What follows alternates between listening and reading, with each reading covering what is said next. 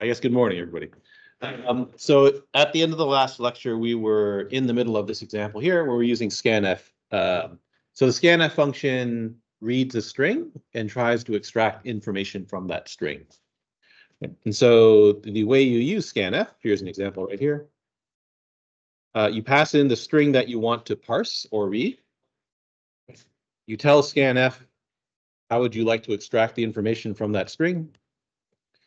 And then you tell scanf, where would you like to store that information? The thing you have to remember about the last part is the where would you like to store that information is that scanf needs to write into a variable owned by the caller. So that variable there has to be a pointer of some kind. Right. So in the first example, Larry, can you close the door at the back? Thanks. Thank you. Okay, so in the first example here, we want to scan the empty string. I want to scan the contents of that string as though it were a string. I would like to store that string into str1. Right, str1 here is an array up back here. Right. Oh, wait a minute, I have the mouse. So str1 is an array, but remember the name of the array is synonymous with a pointer to the first element of the array. So that actually is, as far as C is concerned, is a pointer. Right. The return value from scanf is the number of successful conversions. Right. So here there's one attempted conversion. Right. If you run this example here we get n equals -1. So why do we get -1? So the return value is the number of successful conversions, or it's equal to this value called EOF. Back here somewhere, way back here somewhere. Where to go? Format. Here it is. Right. So it's equal to EOF, which is usually negative on most systems. The actual value is not specified. Right. If you reach the end of the string that you're scanning before any conversion is attempted. So back here, right, when scanf looks at the empty string, it reaches the end of the string before it actually sees a string. So it returns the value EOF, which on my computer is -1. Right. Now remember, most of these conversions will consume all empty space or a blank space before attempting to do the conversion. So if you try to scan a string that contains only spaces, and you'd like to interpret that as a string, which is not an unusual thing to do, right? You might want to read a bunch of empty space. That doesn't work with the %s conversion, right? So %s consumes all of the blank space, all of the white space, before it attempts the conversion. So if you consume all the white space here, there's an empty string, and again, it fails to convert. Right? So again, you get -1. The second example, the third example, sorry, we're going to scan the string ABC, and we'd like to extract an integer from that string. Right now, there is no integer here, right? So scanf looks at the string, it looks at the A, it says I can't convert that to an integer, it stops, right? And it leaves the A on the input, right? And then in this case, so the %d means convert as an integer, so it fails. Right, and now you get back to 0 in this case. Right, so the third example is it performs no conversions. Right. Again, notice the use of a pointer here. Right, scanf needs to write into a variable owned by the caller. I would like them to write into the variable y1. Right? The only way that the function can write into the variable owned by me is if I pass it a pointer to that variable. So we have to pass it the address of y1 here. Okay, it's not till the fourth example where something actually works. We're going to scan the string ABC. I would like to extract a string from the string ABC, store the string in str1. So that actually works. Scanf tells us it was able to successfully convert one thing, right? The string, and the resulting string is ABC. Right? Scanf always writes the null terminator into your string for you with the %s conversion. Right. So if you're using that conversion there and it succeeds, the null terminator is written into the string for you, guaranteed. The conversions, most of them will stop when they encounter a space. So here it's %s. I think the original example of this, I think this is modified. I think the original looks like this. And then this one has to change. So that's the original notebook version of this. If you run that, you get the same thing as in the previous example. Okay, so here, we want to scan the string ABC space XYZ. We'd like to scan it as though it were a string, or I'd like to extract one string from that string there. So I'm going to use %s. Right now, the %s stops reading when it encounters white space. So it sees the string ABC, then it sees the space, so it doesn't consume the space, and it only writes the string ABC into str1. Right? If you want the XYZ, then you have to read that into a second string. Right? And so that's why the previous version that was there had the following. Right? So this says read a string and then read a string. Remember, %s will consume all leading white space. So it reads the string ABC, right? Encounters a space, so it writes ABC into str1, right? And now there's a space XYZ. So it consumes the space now and then reads the string XYZ and writes that into str2. And so if we put this back to the way I had it before,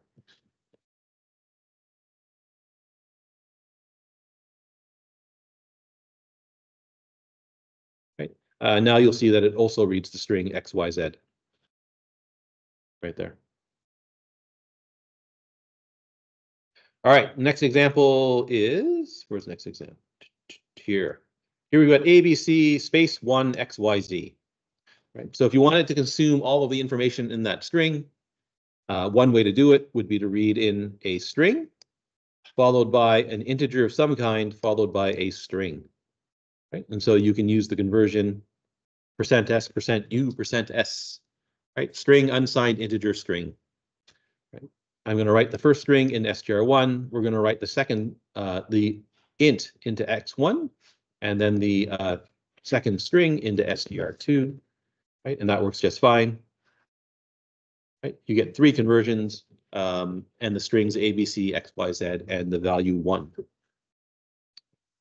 Now, if you have a string that contains a bunch of stuff in it, so in this case, it starts with an integer, it starts with a number, and then has some extra characters in it. Right? If you try to convert that, in this case, using %d, that does in fact work. Right? So you can in fact extract the 99 or the -99 out of the string. Right? So what scanf will do is it'll see the -99, and then it sees the A.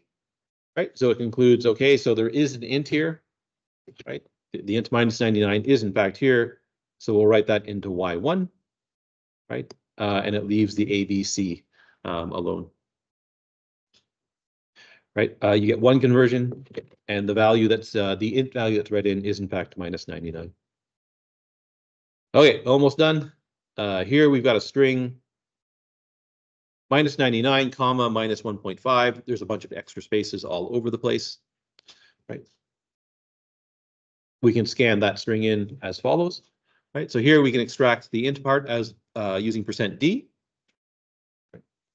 Now, we've got a space followed by a comma. So if you want to consume that to get to the double part, right, you can put in a space. If there's a space in your formatting string, then that space matches 1 or more spaces. Right? And so it'll match this. Right? If you insert extra spaces in, it'll also match that. So that's fine as well. Right? It'll then match the comma. Right? Here, the space isn't in fact necessary, but if you put it in, it'll consume all the spaces here, right? And then it'll try to read a double, right? And so with scanf, if you want to read in a double value, it's %lf, not %f, right? %f will read in a float. And that works just fine. Where's the last one? Okay, so this is the example here. right? And finally, the last example here, we're going to scan a non-blank string for a single character, right? So %C on its own, right, reads in one character, right? And it'll also read in a space, right? So here it's going to read in the minus sign from the string, and you get the minus sign here, right? If you put in a space here, right, %C is one of the two conversions that will not consume white space automatically, right? So if you tell it to read a character and that character happens to be a space, it'll actually read in the space, right? So if you're trying to read in something that has spaces in it and you want to preserve the spaces, you probably can't use %S, right? You probably have to use %C instead. This is an extra notebook that shouldn't be here. Sorry, an extra cell that shouldn't be here. There we go. Okay. What time is it? All right, so I guess we'll do this part, and then we're going to skip ahead to the next notebook. The %square bracket conversion lets you specify which characters should be matched or which characters should not be matched. Right, so %square bracket, and then some set of characters inside the square brackets, right, will match a non-empty string made up of any one of the characters in this set. Right, so if you had %square bracket ABC, it will match any string made up of the letters A, B, or C, right? Sorry, and C, A, B, and or C, right? So A, B, B, A, B, A, C, C, A, A, anything like that, it'll work, right? So for example, well, here it is, %ABC will match any string made up of the characters A, B, or C. Right? If you want to specify which characters not to match, you can put in the little caret in front. Right, so caret followed by a set of characters will match any non-empty string that does not contain one of the characters in that string. Right, so not ABC will match any string not made of the characters A, B, or C. Right, so X, Y, Z is fine, X is fine, 1 is fine, right? But if as soon as it sees an A or a B or a C, it will stop matching. Right? This is the second kind of conversion that will not discard white space before attempting a match. Right. So again, another way to try to read in something that contains white space is to use % and then square bracket. There's no often when you're doing this thing, you want to read in a range of you want to specify a range of characters. So you'd like to say, I'd like to read in all the lowercase letters. Unfortunately, there's no portable way to do this. Right? And so the C standard says there's no guaranteed way to write a range of characters, right? Even though everything else you've done, right, in Bash, for example, you're often able to write something like that, right? So unfortunately, you can't specify a range and have it work on every compiler, right? If you're working with GCC, GCC almost certainly lets you specify a range of some kind, but there's no guarantee it's going to work everywhere. And so this thing is handy if you're trying to extract data from a character delimited string, right? So a character delimited string is something that looks like this. Right? And it's very common when you're reading in data files that each line of the file contains a fixed number of pieces of information, right? So here we've got last name, first name, student number, or something that looks like that. Right, so you can imagine a file containing all the students in a course, right? And they would all have, each line of the file would look something like that, right? It would also not be surprising to see spaces somewhere in these characters, in these strings, right? So for example, someone might have a last name that's made up, a quote unquote last name that's made up of several different names, several, like all their middle names as well, right? That's how onQ stores things, for example. Right, it either puts all of your names in the first name or it puts them all in the last name. Right. Okay, so if you wanted to read in something like this and you're worried about spaces, right, you can do something like that.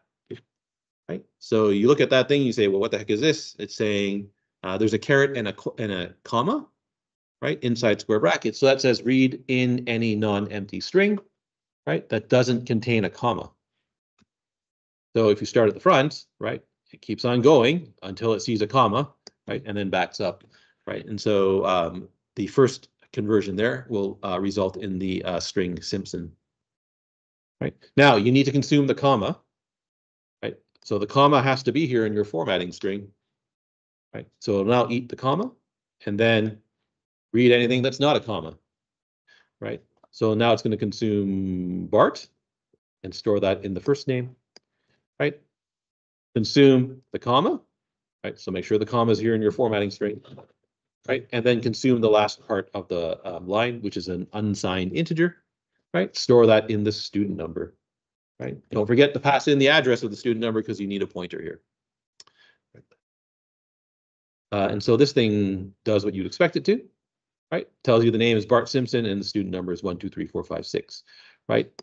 If there are spaces in one of the fields, right, that works just fine, right? Bart, what happened here?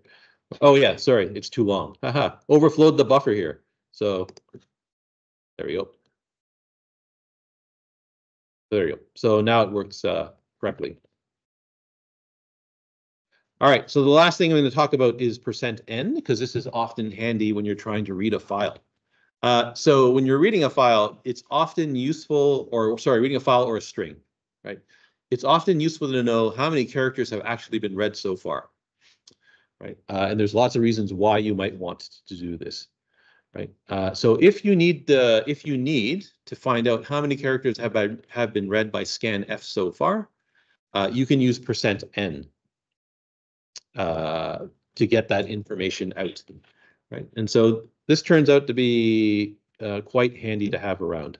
So you can use it as many times as you want, right? So here I've got %n twice, right? Each time you ask for the number of characters that have been read so far, you need a variable to store that in, right? So I've got I1 and I've got I2 over here, right? So the first conversion reads in the last name, right? The second conversion tells me how many characters have been read in after the last name has been read in, right? The third conversion reads in the first name. The fourth conversion reads in how many characters have been read since reading in the first name, right? So it's the %n, if you do it twice, right? That second one is the number of characters that have been read since the previous %n, right? And then so on and so on and so forth. So here, if you run this little example, right? It reads in Simpson, right? Now, the number of characters that have been read so far, you can treat that as an index for the first. So that is the index for the comma in this case, right? So if you read in the characters of the last name, sorry, if you read in the characters of the last name, that's 1, 2, 3, 4, 5, 6, 7, right? If you treat that as an index, then that's the index of the comma, right? Sorry, what happened here? %n. Sorry, the second %n is the number of characters that have been read up to this point. Sorry, it's not the number of characters that were read previous to the previous use of %n. It is the total number of characters read. So I2 is going to be the index of that comma there, right? That's this %n right there, right? So read in the first name, or sorry, read in the last name, right? Tell me how many characters were read. Read in the comma, right? Read in the first name, right? And now tell me how many characters have been read in the entire string, right? So read in the last name, right? Tell me how many characters have been read. So that's the index of the comma, right? Now read in the comma and read in the first name, right? If you treat that as an index, that's the index of the second comma, right?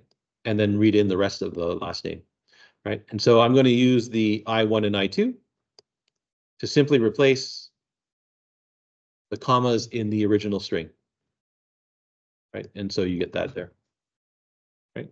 Okay, so the rest of this notebook I'm going to leave as optional. So if you want to read the rest of the notebook, and there is a fair bit more actually in this notebook. So there's a lot you can do with scanf and sprintf. So for the time being, I'm just going to leave this for now. I don't know if I'm going to come back to it or not. If you want to read about it, it's fine. It's in the notebook. It tells you how to do some other things that might be useful when you're using these functions. But I really want to move on to the dynamic memory allocation so that you can actually complete the assignment. Right? So the next notebook after this one is the dynamic memory allocation notebook. All right, so you know that in C, that if you just create a little local variable in a function somewhere, it has automatic storage duration, right? So in other words, you make the variable in a function, it lives for the length of the function and then goes away. So if you need a function that computes an array of some kind, or for example, or computes a string of some kind and would like to return that array or string, you can't just make a little local array to hold that string or array, right? You have to do something else. So the something else that you need to do falls under the term dynamic memory allocation, right? And so when you are using dynamic memory allocation, you're creating an object having what's called allocated storage duration. So allocated storage duration is the lifetime of an object that is under control of the programmer. The programmer controls when it's made. They control when it goes away, right? By goes away, I mean, when do you get rid of the memory associated with that object, right? So to use dynamic memory allocation, right, the programmer is now responsible for everything, right? So you are responsible for, number one, asking for the memory for that object, right? So you need to ask for enough memory to hold the object that you want to create. This is C, so you have to do everything on your own, right? You now have to, you've got some memory for your object. You now have to create the object and fill in whatever, and then give it whatever value or values you require, right? So if you make an array, you now have to fill in the contents of the array, right? If you make a structure, you have to fill in the contents of the structure, so on and so on and so forth, right? Now you've got your object, so you can use it in your program. Right? So now you can pass your object around to whatever functions are needed, right? And then when you're done with it, assuming you actually know when you're done with it, right? You have to remember to release whatever resources were used to create the object, right? So if you allocated memory for the object, you now have to give the memory back to the operating system, right? And so all of the responsibility falls on you now as the programmer, right? Languages like Python and Java, they take care of this last step for you. Right, and so they both of those languages were created with the desire to take care of this problem for the programmer, because one of the most common bugs that you get in a language like C and C++ is that you forget to deallocate the memory for some object that you created during the lifetime of the program.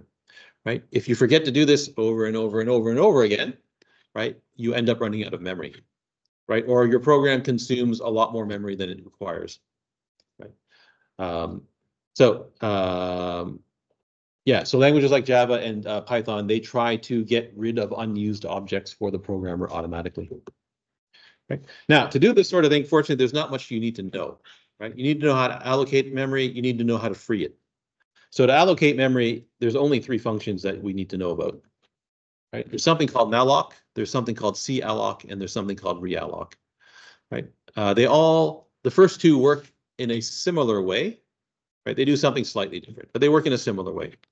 The third one works, it's similar to the first two, but it does something special. So let's take a look at what they do. There's, in newer versions of C, you've got other versions of these functions as well. Okay, so malloc is I guess it's this, I don't know, is it the most common? It's the standard one it's the standard function that you're going to use when you need to allocate a new object, right? Brand new object. Right. So if you want to allocate a chunk of memory for an object, right, you can use malloc. Right. So malloc returns a pointer to the allocated memory, assuming it succeeds. Right. So if malloc can actually get you a block of memory that's big enough, right, it returns a pointer to the start of that block of memory. Right. How much memory do you want to allocate? Well, it's that value size. Right. Remember, size is always measured in the multiples of car, right? So if you want an int, you're going to malloc enough memory for the size of int, right? If you want two doubles, you're going to allocate enough memory for the size of two doubles. Right. Okay. you should not pass in 0 for size, or if you do so, you have to remember you can't do anything with the returned pointer, right? So in C, there is no such thing as the 0 length, or there's not supposed to be any such thing as the 0 length array, right?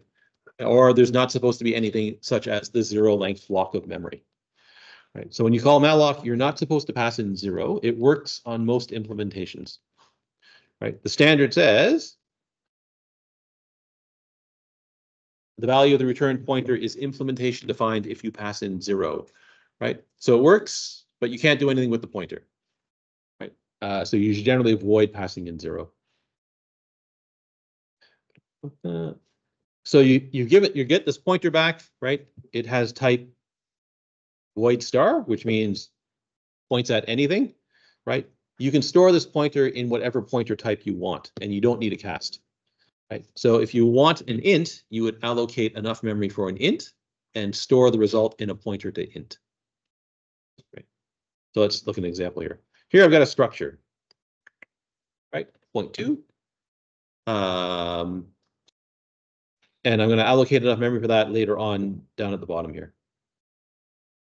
So here's a function. This is in the main function so that we can run it in the notebook.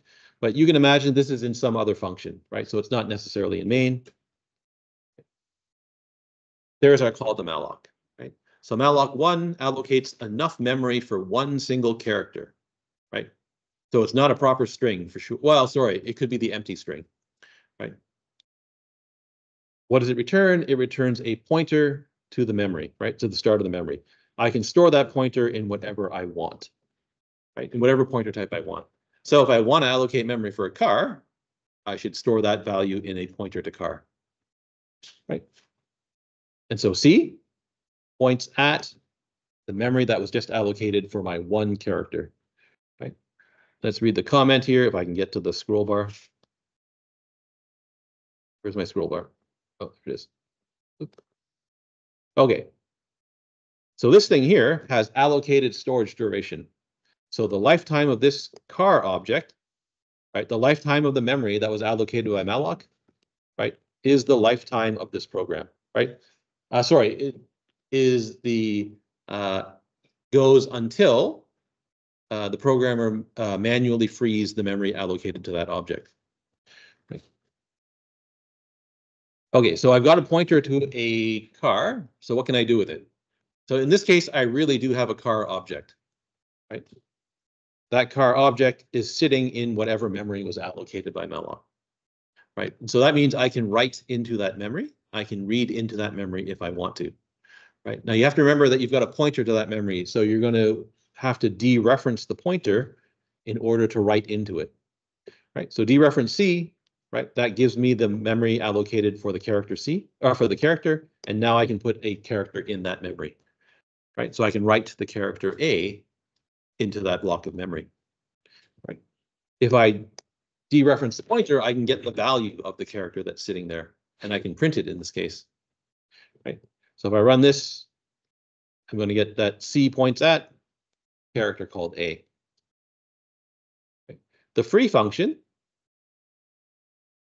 frees the memory that was allocated for the object, right? So in other words, when you call free, you're going to kill the object, right? So freeing that character that I allocated back here, right, means that the memory that was reserved for that character is no longer reserved for that character, right? It's returned back to the operating system. You can no longer use our pointer C safely here, right? So once you free the memory that's pointed at by C, right, you can't do anything with C afterwards, right? You can reassign it to another to something else, and that's fine, right? But you can't dereference C at this point, right? Whatever C was pointing at is dead, right? The lifetime of the object ends immediately after free returns, right? So don't use C here, right? Unless you reassign it first. Okay, what if you want to allocate one int? All right, so you allocate enough memory for one int, right? So you have to say size of int here. As soon as you allocate that memory, you've got an int, right? You don't know what is in the, you don't know what value the int has, but you've got one, right?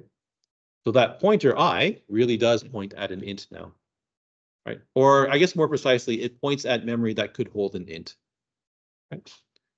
It's up to you to fill in that memory, right? So now I'm going to stick the value 99 in that int. Right? If I dereference I should get 99, and I do. Right? I'm going to free I here, which means that whatever memory I was pointing at is no longer is no longer valid. Right? So in other words, I can't use I or dereference I to get to that memory anymore. Right? There's a double. It's the exact same thing. Right? You want to allocate a double, you allocate enough memory for the size of double. Right? Here's a structure. Right? If you want to allocate a structure, it's just size of and then the name of the structure. Right? So here it's size of struct point two. Right? When you have a structure, when you have a pointer to structure, right? Remember that you can get to the members of the structure using the arrow notation. Right? So hyphen greater than dereferences s for me, right? And gives me the member variable x, right? So I can write in 0.5 to that value, to that member, right? S hyphen arrow, greater than y, dereferences s for me, gives me the member y, right? And I can write in minus 9.9 there, right? And so when you print out the point here, you get out the point, 0.5 and minus 9.9. Right? So there's how you use malloc. If you want an array, right, you can use malloc as well, right? You just allocate enough memory for the elements of the array. Right? So here I would like an array of size 8, right? And this is going to be a string, right? So I want a string that can hold 7 characters. Right? Okay. Malloc n, right? Remember n is, so if I just use n, that's just 8 in this case, right? That's 8 cars in this case, right? So now I can copy the string sys220 into C just fine. Right? If I print the string down, oh, sorry, I haven't run this one yet. If I print the string, that works just fine. Okay, suppose you want an array of int, right? So here I want an array of 3 ints, it looks like. Right? So if I want an array of 3 ints, malloc 3 times size of int. Right? And now you've got enough memory to hold 3 ints. Right? You can treat that I as though it were the name of an array. Right? So I can write the values 1, 10, and 100 into that array. Right? And then I can print them out using a little loop here. Right? And when you do that, right, you see that I does in fact hold the values 1, 10, and 100. Right? You do the same thing for double, right? There's an array of 3 doubles allocated dynamically. Right? Once malloc returns, you can fill in the values, right? And then you can print them out afterwards. Right? You get that, and you can do the exact same with a structure. Right? So allocate enough memory for 3 points. Right? And now go ahead and fill in the values for those 3 points. Right? Print them out, and there are your 3 points. Right? So if you need to return a string or an array from a function, you're probably going to use malloc or calloc to allocate the array. And then you can return a pointer to the first element of the array. Right? So any function that wants to create a new array must return it dynamically. Right? So here's my function int array. Right? It allocates an array of size length, right? And returns a pointer to the newly allocated array. Right? Remember, there are no 0 length arrays in C, so we probably shouldn't try to call malloc with 0, or we should try to avoid doing it anyway. Right? So this is always going to return an array of at least length 1. Right? Call malloc. Right?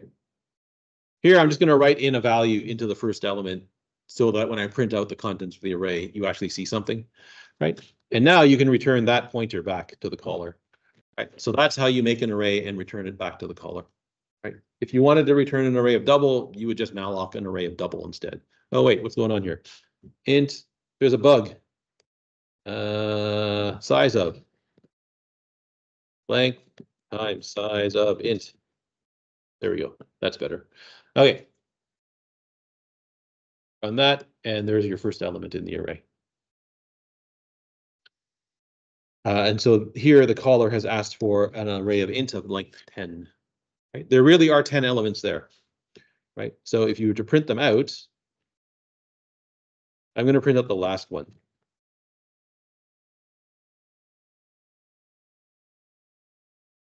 Right? So malloc, so in this case, so this is deceiving. So if you run a little test program like this, right? If you're in Linux, you're almost certainly going to get zeros in the array, right? So here I printed out the last element of the array and it happened to be 0, right? Malloc does not initialize the memory that's returned, right? So if you allocate a chunk of memory, you still have to fill in the values before you use the values, right? Or you have to assume that the values are unset when you use the values, right? So malloc does not initialize memory for you. So that's one way to return an array from a function, right? There's another way to do it, right? So the other way to do this is to ask the caller, right? So the caller wants an array, so you can ask the caller, give me a pointer in which I can write into to tell you where the array actually is or where the array starts, right? So one more time, give me a pointer so that the function can write into that pointer to tell you what is the address of the newly allocated array, right? So if the caller needs the function to write into a pointer, the caller must provide a pointer to a pointer. Right. So here, we're going to allocate our array, same as always. Oh, we're going to screw it up again because I forgot the size of. Times, sorry, length times size of int. Right. So we're going to allocate the array the same as always. Right. I'm going to write a value into the first element of the array. Right. But now, instead of returning the pointer buff, right, I'm going to write the pointer into a pointer provided by the caller, right? So if I'm going to write into a pointer that's owned by the caller needs to give me the address of that pointer. In other words, they need to give me a pointer to a pointer, right? Which is what this double star is doing here. Right? So int star star is a pointer to a pointer. Right? Remember, pointer is just a memory address. So if I want to write a memory address into something, right, owned by the caller, they need to give me a pointer to that memory address, which is a pointer to a pointer. Right? So here's the caller's pointer. Right? I want to write in the address of the array that's been allocated into A. So they need to tell me what is the address of A so that I can actually write into the pointer. Okay. Run that, and everything works the way you expect it to. Right. So that's the other way to return an array from a function. Right. Have the caller pass in a pointer to a pointer so that the function can write into that pointer to indicate to tell the caller where is the start of the newly allocated array. Okay. You might wonder why you have to you might wonder why you would write this if you could always write this instead, right? Because the first one is a little easier to understand, right? Okay, I got a function that's just going to return a pointer, right? And the answer is that like always, it's often useful to return more than one piece of information at a time, right? So if you needed to allocate an array and you needed to tell the caller how big the array was, right, you now have to return two pieces of information. So one of the two pieces of information has to be returned by pointer, right? Whether it's the array or the size, it doesn't really matter, right? You're still working with pointers in the end. Okay, notice here, the pointer to a pointer syntax may be confusing, right? And so so this goes and expands on this again if you want, if you're still confused about how this is working. Okay. Okay. If you go and read the documentation for malloc or calloc or realloc, they all tell you if this function fails to allocate enough memory, null is returned. Right. So in most introductory textbooks, and even a lot of the advice you'll see online, right, you will be told every time you call malloc or calloc or realloc, you have to check if the returned pointer is null, right?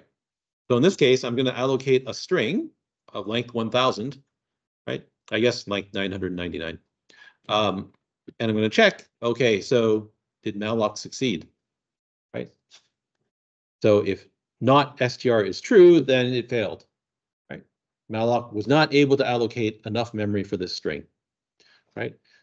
And so people will tell you, look, this is what you should write. What they never tell you is, what do you put in here, right?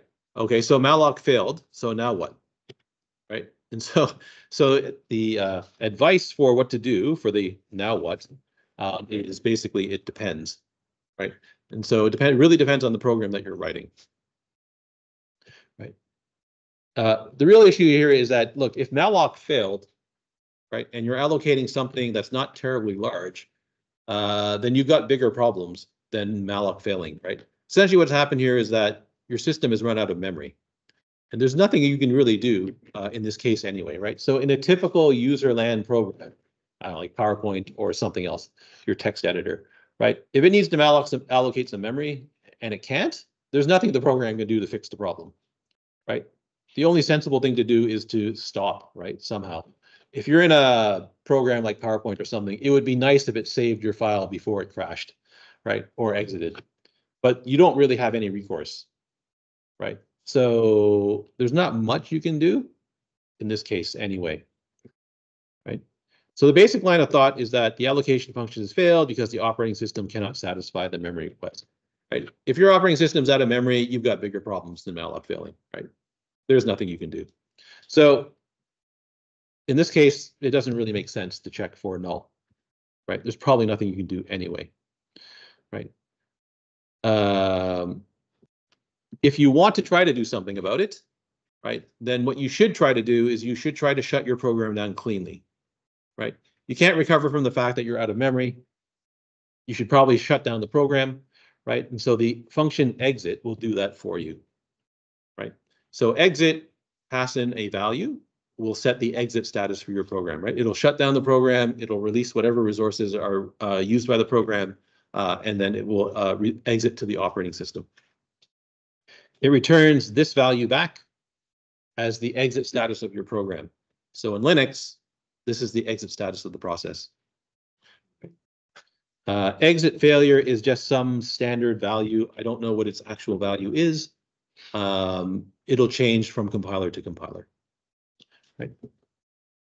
So if you really want to check for failure of memory allocation, right, and then you want to shut your program down cleanly, just use exit to do so. Right. Now, there's a blue box here. Almost universally, you will be told you should always check if your pointer is null after calling malloc, right? Now, the problem is the only operating system where malloc actually returns null is Windows, right? Linux won't return null from malloc. Unix won't return null from malloc. Mac OS will not return null from malloc, right? In all other operating systems, here it is. In all other commonly used operating systems, the standard memory allocation functions, so malloc, calloc, and realloc, they never return null. So there's no point in checking for it anyway. Because what happens is when those operating systems start to run out of memory, the operating system starts to kill off processes that are using memory, right? And so malloc never returns null, right? Which means this test is never true. So there is that to consider as well. There's a link here.